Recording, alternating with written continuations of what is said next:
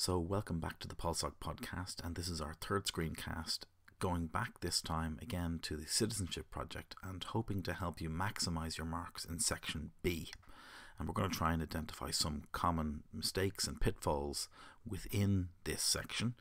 But the good news about this section is it's probably the most straightforward in terms of writing it up. There are certain key ideas that you should be focusing on and areas to avoid.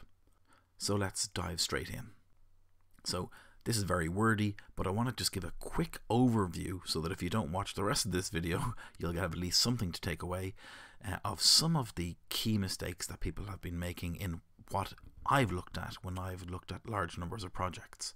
So the first thing there is that the summary of actions, the first part of your section B, often includes too much discussion of the later parts of your research. In other words, you're still going through the research, telling the examiner rather about the research that you've undertaken, rather than focusing straight in on the action.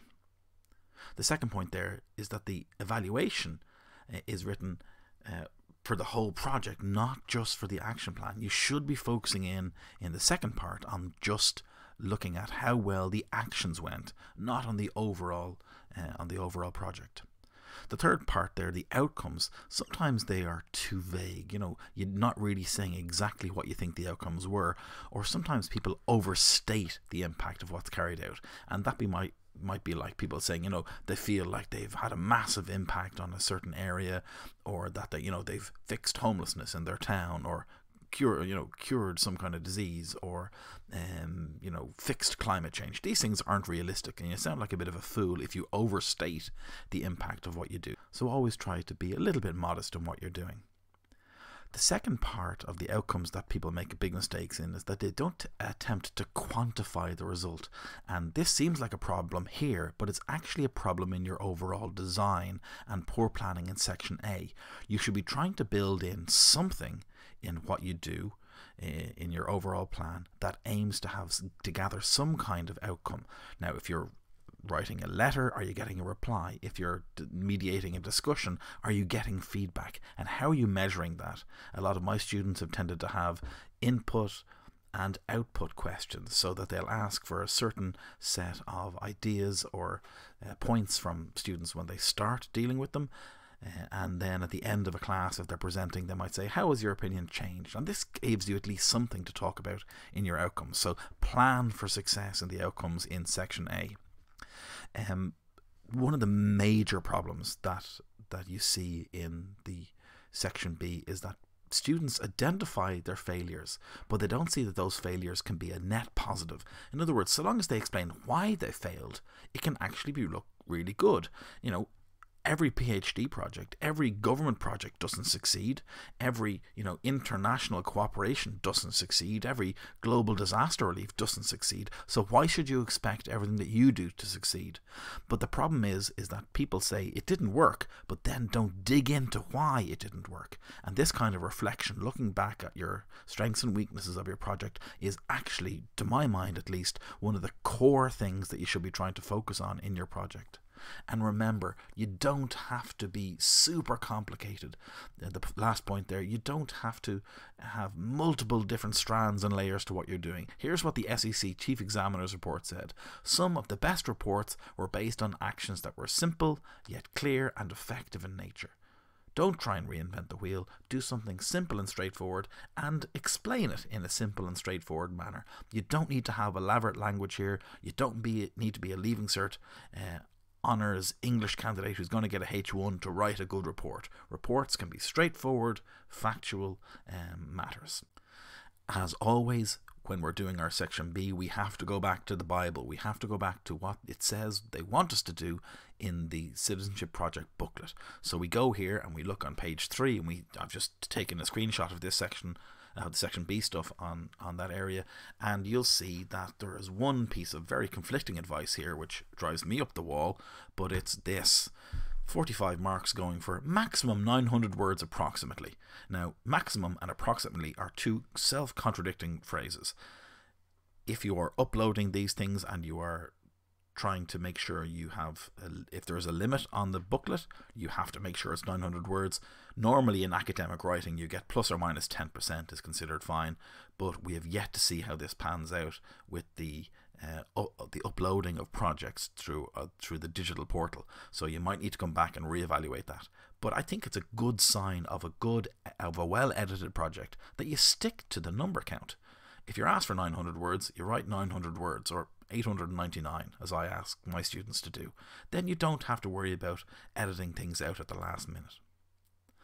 I'm a big fan of subheadings in these sections to make it easier for the examiners to give you the marks. And the 3 subheadings should be the summary of the actions undertaken, your critical analysis, and your outcomes. Now, I don't think you should just have those subheadings so that you are making it easier for the examiners. The examiners aren't allowed to give you marks if you put them in the wrong section of the project. So if you have something in your section B that should be in section A, they cannot give you the marks no matter how well it's done. So bear that in mind. It's very frustrating to read something when you're correcting and say, oh, that's brilliant, but it's just in the wrong place. It won't get any marks. You don't want to fail on that level. And as with all things Leaving Cert, we have to bear in mind, what can we learn from the marking scheme? Now, bearing in mind that the marking scheme could change, I don't think it will, but it could, we're going to use this with a little pinch of salt. As with all things in politics, we realise that we have a very small sample size, only 2 sets of exams to go on, therefore we can't make any massive sweeping statements. So what do we see here? We see that there's 45 marks, which is the lion's share of your project. We also see that it's, in the previous section we saw, it's 900 words, and each of those sections gets 15 marks equally. So in theory, you should be writing 300 words for each section. In reality, you might need to borrow a few words from the later 2 sections for your summary of actions undertaken if that is a more elaborate project, but try not to go much beyond 330 or 340 words in each section, bearing in mind you'll have to pay them back later. Because it's consistent marking across all 3 sections, you'll need to be consistent in how you approach them. Again, any of the material that I talk about in this video, you can download from PolSocPodcast.com, the section that's highlighted there on screen, the section B handout, and you'll be able to see and read that in your own time, or you can just pause the video as you go along. There are some additional comments on the handout that might be worthwhile for you to dip into. So here's an action from a summary of actions from a project from one of my students. Now, unlike when I talked about section A, in section A I gave you a perfect 35 out of 35 project. That's not what I'm doing here. Here I'm giving you a project that ended up being about a H2, and I'm going to try and point out some of the things that I thought were very good about them and some of the ways in which we could improve it. So there's no reason not to be getting 15 out of 15 if at all possible in these areas. So what are the areas of improvement? So you should pause the video now, have a quick read through this, or download it on the handout and read it through. It might be easier, and then you'll be able to understand some of the comments I'm going to make. Once you've unpaused the video, here are some of the things that I think are good about this section. Generally speaking, there's a good logical and even chronological progression in terms of what the candidate is describing. Sometimes people jump around a little bit, and it doesn't flow neatly and logically, and that confuses the examiner when they're coming to mark it. You'll also see I've underlined in red here all the verbs, all the activities that the student actually did, and the point here is to say, I did this, I did that. A good English student will tell you that you should be trying to vary your language so it doesn't get too dull to read, but generally speaking, keep it as simple as possible. So there's lots of positive areas here as well, where the student is clearly linking to what they've been asked to do. So the question we might ask ourselves is, why is this only getting 12 out of 15 marks? Well, one of the big problems we said in section A is that people focus too much on the research and not enough on the action. And this is what this student has done. About the first third or half of this project, of this summary of actions rather, is basically dedicated to here's the research that I did. Now, when you're drafting a submission, as this project asked you to do, there is some grounds to argue that maybe research is a part of that drafting process, but stick as closely as you can to to the action all the way through. Obviously, this will vary from project to project, but don't get too bogged down in research. I think this is one of the areas they're looking to ping you on, so to speak. The second half is well written, but it had lots of areas that could have been expanded more. So this student was drafting a submission, that was their action. Did she look up similar submissions that she was going to draft? If you're doing an audit, have you looked up how audits are written? Have you researched the template? Did you find a suitable template? How many drafts of this did you complete? Where did you get your feedback from? And some of these things are important because you're going to need to talk about your feedback in section C. So you should be laying the groundwork for that here. She had to send in a submission. Did she decide to do it by email or letter or both, hard copy or both? And why was that the case? Also, one thing that doesn't happen here is that the student doesn't talk about what happened immediately after the action. So, this ends with, I asked a couple of people in my class if we could swap each other's work and correct it. So this is setting up good background for the peer review section later for the feedback, and that's great. But she doesn't lay out the groundwork for her research. So I jotted this down in my research journal, bearing in mind some of the comments I had received from my teacher or some of the feedback that I received from other students. So she should be highlighting how she engaged with her research journal throughout this as something that will strengthen, I think, this section. The second part of your project, the second 15 marks in your section B, is your critical evaluation of the action plan. And I want to just highlight what it is that the Chief Examiner has said about this idea of critical evaluation, because it's really, really important. They said, conversely, many candidates did not demonstrate the capacity to reflect upon, analyze or evaluate their projects. So this is something that they've tagged as being a big problem. Some candidates describe disappointing experiences in trying to achieve those proposed action plans, as you might well in your own time. But they did not seem aware that these experiences can be reported as valid learning. So failed actions are valid learning, not just in the reflections, but in the analysis of the project. So if it didn't go well, that's okay, so long as you explain why you think it didn't go well and what you can learn from that. So the basic idea here is that we don't learn from failure, we learn from reflecting on failure. And if you can explain that within your project, that's really what they're looking for. Again, here's an example of a worked example, and this got 13 out of 15. Take a second, pause it, and see where you think we could address this and get it up those extra 2 marks up to 15. Once you've unpaused the video, we might jump into some of the ways that we could structure this evaluation. They specifically ask in the Bible, in the page 3 of our project report booklet, they say, you should be aiming to talk about the challenges that you came. So I'm going to suggest that we can do this in a few different ways. And we don't need to be as overt. These aren't sentences you have to write. You can, of course, paraphrase them, write them in your own way. But, if you're struggling with some of this, here's one suggested way to do it. One challenge I faced was, I overcame this challenge by. In other words, you're saying this was a problem. Ideally, this could have been flagged in your description of the action that you took, the summary of the actions, and you overcame it by doing something. So did you seek outside help? Did you just need to think more on the problem? Did one of your classmates come up with a solution? Did one of your group mates come up with a solution? The second thing here is that you're not going to overcome everything every time. So another challenge that I faced was, and I partially overcame this problem. So, if you are having technical difficulties when you're doing your presentation, for example, you weren't able to get the screen perfectly focused, but it was close enough. And so partly overcoming things is important. Better half a loaf than no bread.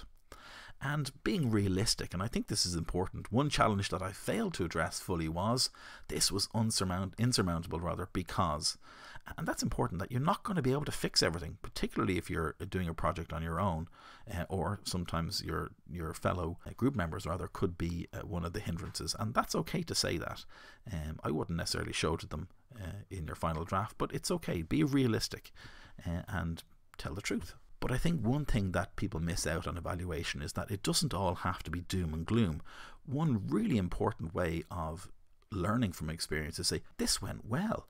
Why did this thing go well and something else different? So you could have a phrase along the lines of, one aspect of the project that I was particularly proud of, or that went particularly well, or was completely successful was, and explain what it was. And then I feel this was so successful because, you know, I was well prepared. I had done multiple drafts. I had practiced my speech in front of the mirror. I got feedback on my draft.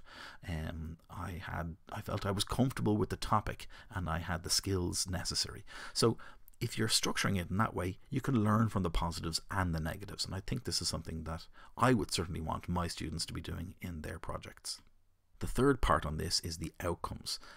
And again, 15 marks, approximately 300 words, although you might not fill this one section and you could lend those words elsewhere. Again, pause this and have a quick read to see where this could be brought up from the 13 to the 15 again. Obviously, these are still very good, but we can polish them a little.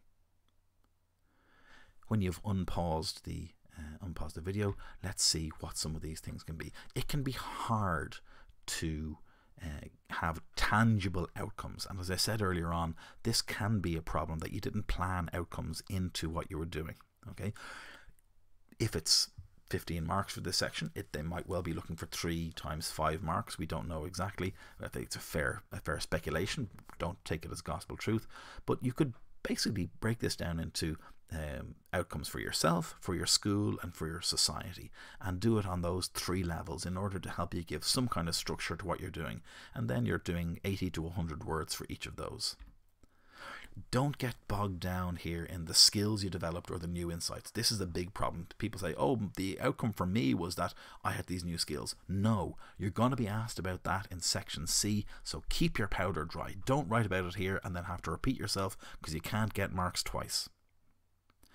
You can also, one of the things that get you around a bit of a problem in this area is that you can frame your project as being, you realize it's a part of a broader movement.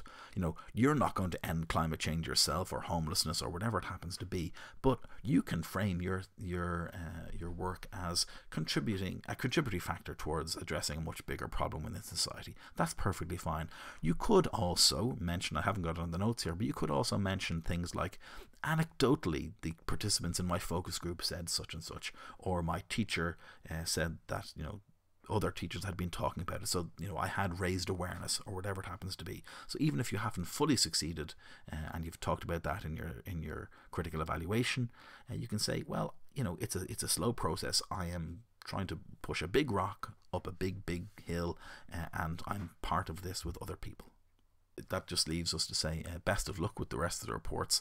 Bearing in mind the marking scheme can change, but I think the marking of this section is has been pretty good, and it's actually been really encouraging to see just how much they've been rewarding, you know, solid critical evaluations of projects. And it is very hard to bring about change, and you should reflect that in your project. And one of the things that's quite interesting is that, you know, it isn't actually the quality of your project that matters. It's the quality of your report. Just because you did something amazing and had an amazing personal outcome, or, you know, it really did bring about a change in society, if you don't write that up well, you won't get a good mark. And the corollary of that, of course, is that you could do a kind of a trashy project. It could be fairly simple. It could, you know, not achieve its goals, but if you write it up properly, if you write a good report, you can still get the overwhelming majority of the marks. And as I say with all of these, keep them from being generic and show personal engagement whenever you can. The final thing then is to just remind you to subscribe to the website for updates on upcoming screencasts and podcasts. I put a whole load of work into making sure my students have a good stream of relevant articles and are keeping up to date, keeping their finger on the pulse at KH PolSoc. And if you're one of the teachers and you haven't already subscribed on Twitter to at PolSoc Teachers, which is the Politics and Society Teachers Association page on Twitter, it's well worthwhile doing that. Best of luck with your section Bs. I'll see you again shortly for a video on section C.